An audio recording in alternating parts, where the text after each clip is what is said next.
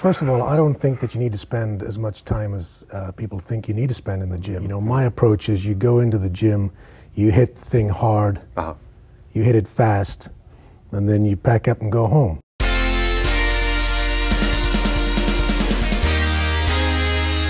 So you want to get in great shape, but you haven't got 3 or 4 hours a day to spend in the gym. Well, don't worry. Today, Dr. Nick Evans is here. He's an orthopedic surgeon here in Los Angeles, and he's the author of Men's Body Sculpting.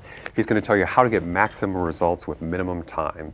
Pleasure to have you here today, Dr. Evans. Greg, it's a pleasure to be in your show. So, okay, you know, I think everybody wants to get in great shape. If they, you know, if there's just a magic pill or bullet or whatever the hell it is, you know, that you could take and you would get in great shape, people would do it. But who has the time to spend, 4 hours a day in the gym to look like a bodybuilder? But yet, and you being a doctor had that same problem. But you did it. How did you do it? Well, first of all, I don't think that you need to spend as much time as people think you need to spend in the gym. If you're doing the right thing, then you can get away with half hour, 45 minutes in the gym 3 or 4 times a week and see results. So that's it. And is that all you do, is 4 times a week for 30? Pretty much that's what I do on a regular basis. Okay. And you have, I mean, just to show the book here one more time, I mean, you really do have, in fact, I bookmarked a photo here. I mean, you definitely have the bodybuilder thing going on. So you can really get those kind of results in 30 to 40 minutes, just 4 times a week. Wow. That's what I do. That's what okay, I do. You hear it right here. So then what are those people who spend 4 hours a day in the gym, I guess? I think it's all about going to the gym and choosing exactly what you want to do in terms of the exercises and executing, the right exercises in the right fashion. And, my approach is you go into the gym, you hit the thing hard, you hit it fast, and then you pack up and go home. Right. And you've got all kinds of tips in there for how you can really intensify your workout and that sort of thing. But I think one of the main things you say, though, really, well, first of all, it depends on your body type. It depends on your body type to a certain extent, because what the body type determines is what your goal should be. And it's much better in terms of a fitness or body sculpting approach to have if you want a short-term goal, and maybe even a longer-term goal, but you shoot for the short-term goals. Because if you hit the short-term goal, it's more realistic for you to make that change in that short amount of time. And if you make that change, then you're rewarded. You see the reward, you're encouraged, your motivation goes up, and then you can shift on to the next goal. And it might be for someone who's overweight, the goal might be to lose weight and get back to a more of a normal body weight with less body fat. Yeah, that's my goal. So that approach is a slightly different approach to someone who might be lean and wants to put on muscle. Those are the two extremes. And someone who's naturally muscular or athletic, they may be a little more gifted when it comes to gym time in the terms of things come a little easier for those middle ground mesomorph type people. So genetics does play a part. Yes, I believe so. Okay, and you have different routines, though, depending on whether somebody does want to take off the fat or put on muscle or do both. So I guess, well, first, probably, well, when I read those studies that like 2/3 of Americans are overweight, maybe we should start with the taking off the fat part. So what if your main goal, at the moment that's my main goal too, take off the fat. How do you take off the fat? Well, I think the main thing to realize if you're trying to lose body weight is that what you need to do is address the calories. And calories is a measure of energy, the amount of energy that a body puts out during exercise. It's also the measure of energy that's contained within foodstuffs. Okay. So I think one thing that is the primary goal is that if you're overweight, you want to consume less calories per day than you're expending in terms of your exercise and daily living. If you're on a negative calorie balance on a daily basis, then your body has to go into the fat stores to extract that extra energy for your daily activities. So being in a negative calorie balance must mean that that energy is coming from somewhere, and it has to come from the fat stores. And so hence a negative calorie balance on a daily basis means that you're just ever so slowly dropping that body fat. Okay, so watch the calories, keep the calories low. And I think you also say you have guidelines for whether, what you should be eating as well, not just the total calorie count, which you should watch, but you know, for instance, I think if you're trying to lose weight, you said you should eat more protein and less carbohydrates and that kind of thing. If you go back to, I mean, I have a guideline where your body weight keys into how much your maintenance calorie intake should be. And as a rule of thumb, if you take your body weight in pounds, multiply that by 10, that should give you sort of maintenance calorie intake for the average person who might be involved in a sedentary job and goes to the gym at night. Okay. So let's say you weighed 200 pounds.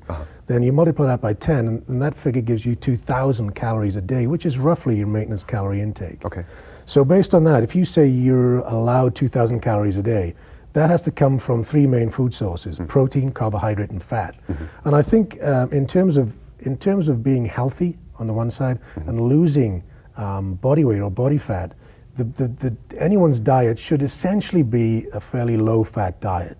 So the fat content of those calories should be, 10 or 20% in terms of the fat that's in your diet, and that should be that's a given for any kind of diet that I describe in the book. Then that leaves us with the protein versus the carbohydrate content, and if you're what you're left with is 10% going to fat, and the 80 or 90% coming from either protein or carbohydrates. Okay. The more carbohydrates you consume, the more tendency that the body will have to store energy and maybe then transfer that to body fat at the end of the day if it's unused. So cutting back on the carbohydrates, if you want to lose body fat, is probably the way to go. So that ratio, protein-carbohydrate, will go up in favor of protein and go down a little in terms of carbohydrate. Okay. And that's what I would recommend in terms of a fat loss diet, would be the carbohydrate might be 50%, the protein might be 50% of your diet, the carbohydrate shifts down to 40%, and the remaining 10% would be fat.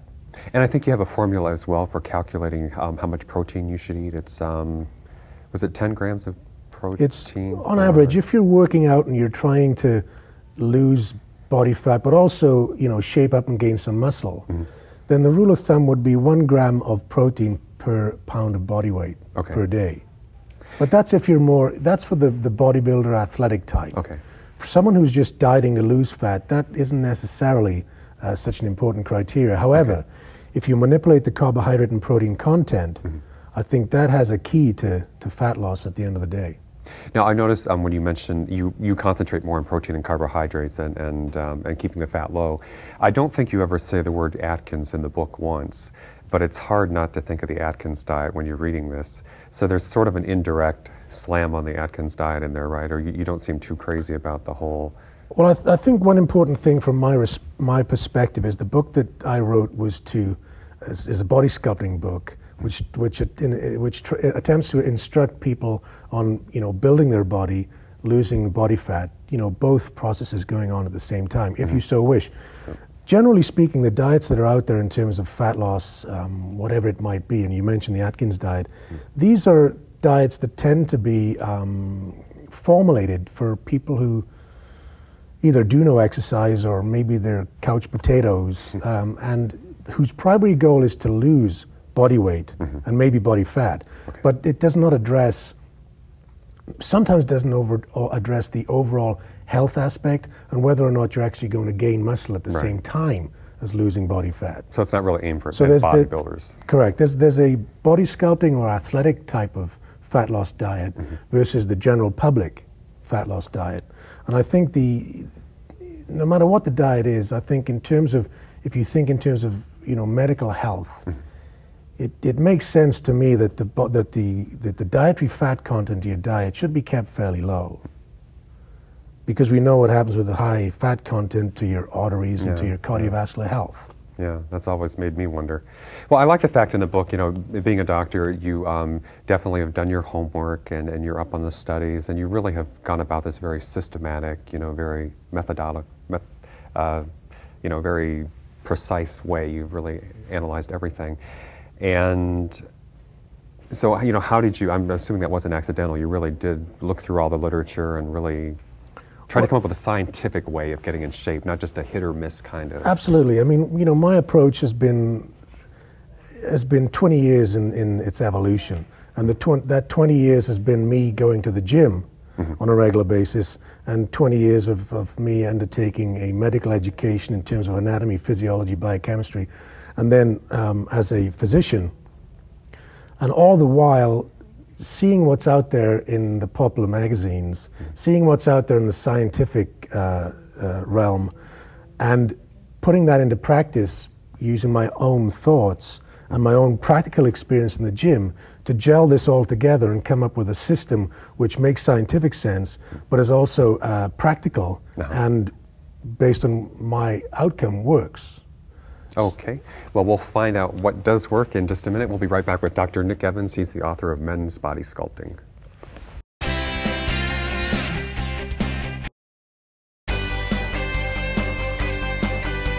And we're back with Dr. Nick Evans, author of Men's Body Sculpting. Okay, so what do you do when you're in that gym for 30 or 40 minutes? What kind of exercises are you doing? And that's what I want to know. How do you get in this kind of shape? Basically, in terms of myself at the gym, I first of all believe that, you know, if you've been in the gym for an hour, then essentially you've lost all your power. Whatever you want to be doing at the gym in terms of strength training or body sculpting, you should aim to do that in about 45 minutes, but certainly be done within an hour. There's what I call the strength endurance continuum. On the one end, you've got the strength training, which is short, sharp bursts of activity, such as the weightlifters and powerlifters might do. At the other extreme, you've got an endurance type of training, which marathon runners might undertake. And you can see that those two extremes have very different physical characteristics. And so in the middle ground, we're not training for, in terms of body sculpting, we're not training for strength purely. We're not training necessarily for endurance. The middle ground is where you're taking as much weight as you can handle on that exercise for, let's say, 8 to 10 repetitions. Okay. And that 10th repetition, that's where you will fail on that weight because your body can't shift that weight any longer at that 10th repetition. And so that's all you need is 8 to 10 reps. So your muscle is failing on that 10th rep. And that, when the muscle fails, is what stimulates the muscle to grow when you go out of the gym, recover and repair the muscle tissue. Okay. So what I aim for is to, first of all, take your workout time. That's got to be done within an hour. If you go beyond that, then you're functioning on reserve fuel. The energy that's within your muscles for the short, sharp burst activity associated with muscle growth is gone by the time you've been working out for an hour. You're then functioning on gaining energy from other sources within the body, and the muscle is essentially then on a cruise control. And if you're on cruise control, you can't train with enough intensity to stimulate muscle growth. So given the fact that your workout time, let's call it 45 minutes, then you want to allot, you know, whatever exercises you're going to do that day, whatever body parts you're going to work out into that 45 minutes. Okay. And the novice or beginner trainer might work their whole body in that 45 minutes, picking one exercise per body part. Or they might say divide up their workouts over the course of the week into upper body, lower body. So you'd work your upper body, and then the next workout might be legs. Right. So by splitting your body parts up, it allows you more time in your 45-minute workout to do that particular part of your body. So you can really isolate in on that. Yes. Plus, you say your body needs, you know, rest time or recovery. Absolutely. About 5 to 7 days after. If you have an intense workout for any given muscle part, let's say your chest, and you hit that hard, and you've taken 2 or 3 exercises, and you go to failure with that 10th rep on that last set, and that's a big enough insult in the muscle to warrant a time period of up to 5 to 7 days for muscle repair, recovery, and therefore growth to occur. So you could get away with exercising each body part once per week? That's pretty much the regime that I use. So you don't, I always thought you needed at least twice a week if you want to get bigger, so that's interesting to hear that you don't. There's different approaches, and I think the approach that I use, again, is based a little on science, is the fact that if the muscle is hit hard once a week, it will take 5 to 7 days for that muscle to recover and then grow. You can work out that same body part again that same week. But overall, with time, you might actually, enter into the ballpark of overtraining, so that you're tearing the muscle down, you're training it, but it just doesn't have that chance to grow. So you don't actually get bigger size. even though you're And that's the problem with a lot of people. They work out too much. They work out too often. And so they're always tired, they're always lethargic or lacking energy. And they might be in a certain level of shape. They might lose body fat, but when it comes to gaining muscle, that's where they might be deficient. Yeah, and again, I just really like the fact that you seem to have come up with a scientific way of doing this, because, and then you realize again how much people are probably being counterproductive in their workouts, you know. I believe so. Which is probably why I'm not in the shape I want to be in, which is the scary thing when I was reading the book. Well, again, my system has always been created primarily with myself in mind, someone who has a busy schedule. And, you know, going to the gym for less than an hour, 3 or 4 times a week, what is that? I mean, that's less than 3 hours a week in the gym to create, you know, what you would regard as a physique that works for you or a shape that works for you. And really, that's all it needs. And one of the techniques you came up with was talking about, you know, hitting, well, I think you have isolation exercises to really like zero in on a muscle, let's say the bicep or something, and then you have more compound exercises. Do you want to talk about how that works? You know, well, what your yes, theory is on that? The system that I use kind of flips the traditional thinking on its head. The old school way of working out would be that you'd go into the gym and you'd bang out some bench press, and that would be the primary strength building exercise, a compound movement involving the shoulders, the elbows, working the chest, the front deltoids. And then you'd finish up after that with maybe an isolation exercise like the chest fly, which is then just mainly working that chest muscle. And that, to me, seems almost like a backward approach for a bodybuilding purpose. And especially for people who are coming into the realm of working out. One of the things that people find difficulty getting is the mind-muscle connection. Is that you might do the bench press, but you just can't quite sense that your chest muscle is feeling anything or getting a workout. So if you start your workout, you start your chest workout with an isolation fly exercise, which primarily works the chest muscle, then that's the only muscle that you can feel. That's the only muscle that has to work in that exercise. So already you're developing the mind-muscle link. And what that's doing is it's a lighter exercise. It's more of an isolation concentration exercise, gets the blood flowing into the muscle. So it's kind of like priming the muscle for a compound exercise that might follow later. So I work that way around. And I think also starting off with the primer or isolation exercise, which requires a lighter weight, gets the blood flowing into the muscle, that's also a very useful technique to avoid injury. Instead of going to the gym and blasting away bench press where you've not really warmed up, that's where you're leaving yourself wide open for injury. And then, as you say, then you have to take, you know, a month off from working out or something, and you know, and there goes everything you've been working on. And I think that doing the way I would do it was to do the isolation primer exercise first, followed up with the compound, maybe strength building exercise afterwards. And that, in a way, means that you can't use so much weight with that strength build, the bench press or the squat. You can't use so much weight, but the muscle doesn't know that. The muscle's still getting a fantastic workout because it's already primed to go to that next exercise. And you say that you should really, when you talk about the mind-muscle connection, that it should really be, you should feel it the whole time, right? I mean, you should, you know, be well, it's not straining, but you know, squeezing, whatever. You know, you should really be focused on that area. You know, and it's a focused contraction on that muscle that you want to work out. And when you're starting off in the gym, if you're a novice or a beginner, it's sometimes difficult to get that connection because it's a new experience for your body. Once you work on those techniques and you get those exercises, you know, down, you're happy with your technique, then it becomes a lot easier to focus in on the muscle you're working out, especially if you start that given workout with a primer or isolation exercise. Yeah, and I was trying that the other day at the gym when I read your book, and you know, really you do burn out faster that way, or you feel, you know, get more of a burn when you're really trying to. But I thought it was interesting too, you say that you really only need one set, I think, of 8 to 10, theoretically, you know, to work the muscle. Although you usually do, what, 3 sets, right? Because you do the warm-up sets and things. And theoretically, in terms of science, once the muscle is made to work to a point of failure, with the maximum weight, once it reaches failure, let's say on that 10th repetition, that's all that's needed to stimulate growth. Working to muscular failure, at that momentarily failure at that one point in time, that's enough of an insult to the muscle to stimulate it to grow.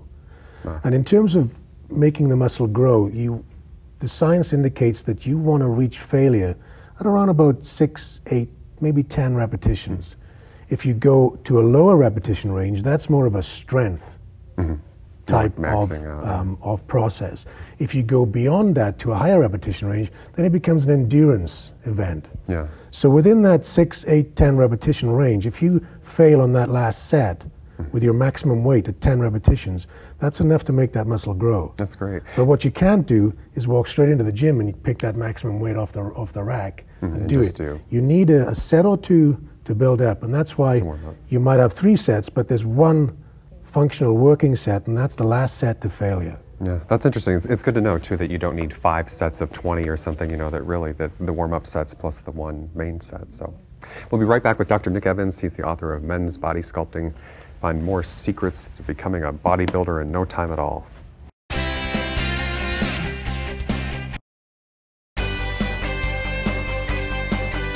We're back with Dr. Nick Evans, author of Men's Body Sculpting.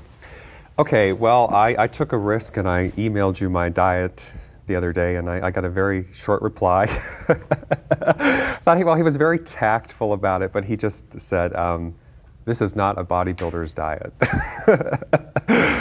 So, you want to elaborate on that? What am I doing wrong, Dr. Evans? I think other people can probably relate to some of the things you're going to hit me over the head with here. So, well, there's several things that I did like about your diet. I felt the fact that you are eating several small meals at regular intervals throughout the day. I think that's a bonus for one thing. Okay. It seems in terms of the science that for us to eat, let's say 5 or 6 smaller meals during the course of the day is better than to eat the traditional, breakfast, lunch, dinner, 3 bigger meals during that, let's say, 24-hour period. Yeah. The smaller meals means that you're not overloading your stomach. Means that you're eating at regular intervals. You're keeping your energy level at a fairly constant point throughout the day. So there's no dips and highs in terms of your energy level. So I like the fact that you were eating several smaller meals throughout the day, and that was good.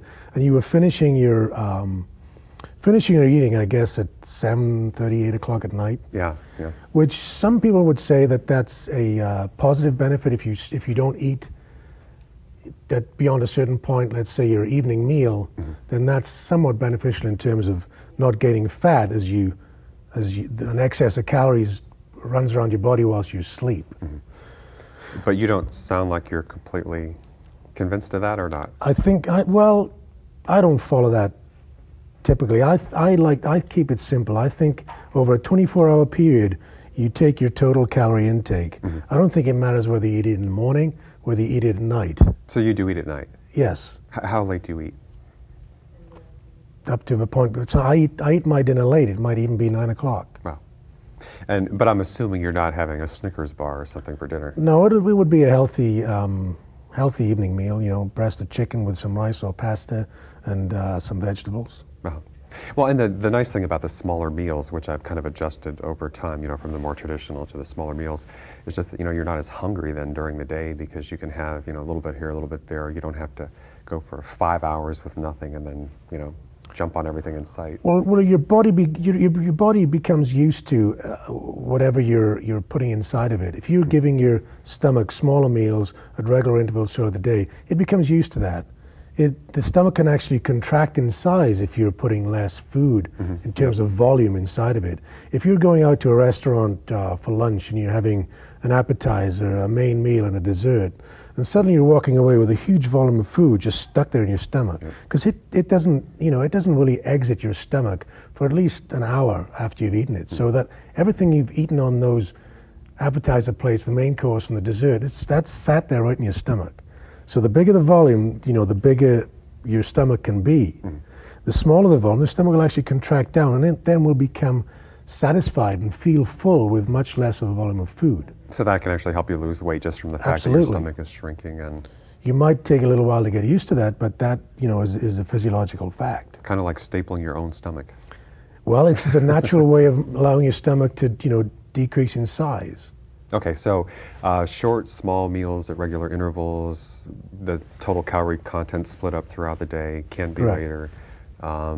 Any other last minute words of advice here for? In terms of your diet, I would just say that, I don't think you're eating enough protein. More protein. Your diet is nicely balanced, and it seems to have the correct calorie count, which would work for you. And but I think that most of your there's fruit and vegetables are included to a large extent in your diet, and I think you're missing out on some protein that should be included in each meal. I did have a lot of oatmeal. Yes, you did.